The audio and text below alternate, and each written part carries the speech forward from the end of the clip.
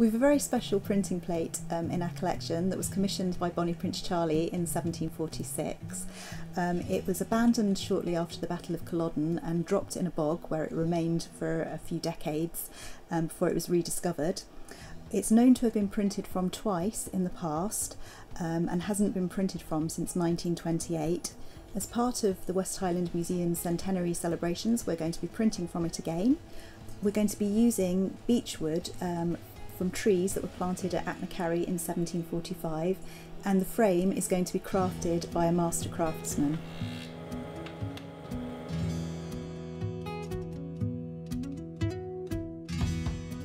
Well, it's actually called the Strange Plate after Robert Strange. Nothing strange about it at all.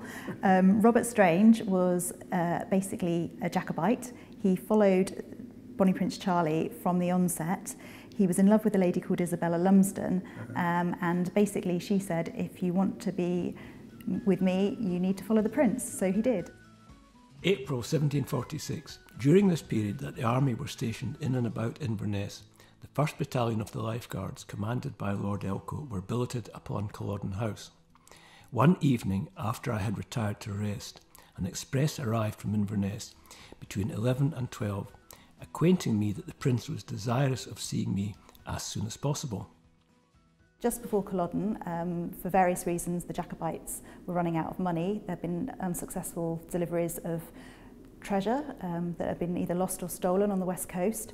So in desperation, the Prince decided that he'd need to issue his own banknotes. So he summoned Robert Strange, who was a well-known engraver of the time, to Inverness, where he was stationed.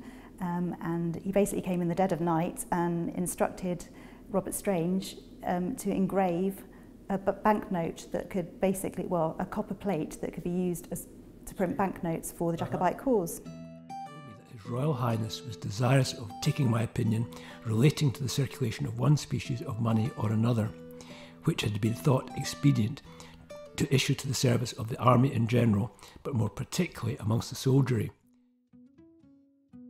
The Prince was very pleased apparently with the design, and the result was the copper printing plate that we now have in our collection. This is on Loch Lagan side in Inverness, and this is where the plate was found around 1835. Perhaps dropped as he crossed the ford, who knows. But how did it come to be with the West Highland Museum? Well, we bought it, the museum bought it in 1928 at a public auction in London at Sotheby's, when the effects of Clooney Macpherson were sold. And it was he who brought it to public notice with an article in the Society of Antiquities Journal where it was pictured and described. He would have had to cross the river here on his way to Badenoch, where he spent about 10 days at a place which became known as Clooney's Cage, which was a hideout up here. It would have been carried around in somebody's sack for 4 months, so it could well have been, if it started off in fairly good form, it would have been a bit scraped and battered. Well, our expert printmaker, who will be printing from the plates for us now, he says that it was very poorly constructed as well. So as well as being poorly constructed, it then obviously deteriorated, having been lost for a considerable period of time before it was rediscovered again in what we think was the 1830s. Yes, 90 years somewhere lying in the riverbank. So the trees would have been planted in 1745, making them 276 years old. Quite incredible. They would have been planted by Lochiel of the time in 1745, as we understand, as an avenue. But when the call came in that Bonnie Prince Charlie had landed, it suddenly changed the way he had to operate. So they were just dug in as they are. So if you can see them all grouped together in strange numbers. And then the idea would have been that he would have come back to plant the avenue properly. You might not think, you know, a tree that size, there's no way that's 250 years, 270 years old. Counted the rings, and yes, they are actually that old.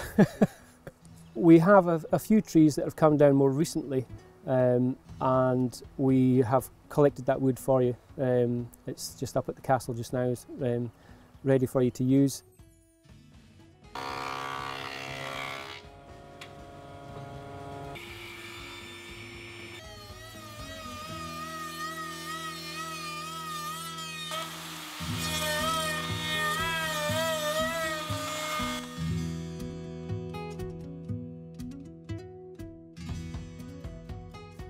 So the next phase of the project, we decided in 2022 is our centenary, so we thought it would be a good opportunity to consider printing from the plate again. So we took the plate down to Alistair Clark at Edinburgh Printmakers. Alistair was very helpful. He assessed the plate for us. He wasn't very impressed with the quality of the plate, which from reading Strange's memoirs, we know that it was knocked up in a hurry and it's had a bit of a sort of hard life, buried underground for 90 odd years. So this is the back of the plate, and you can see the colour that the plate came in when I first saw it. Well, but the printing process polishes it. It's a tricky plate to ink. But we were really pleased that he decided that we were able to print from the plate again, which was really exciting for us to be able to do that and be able to offer another little print run and offer people the opportunity to purchase them for our centenary.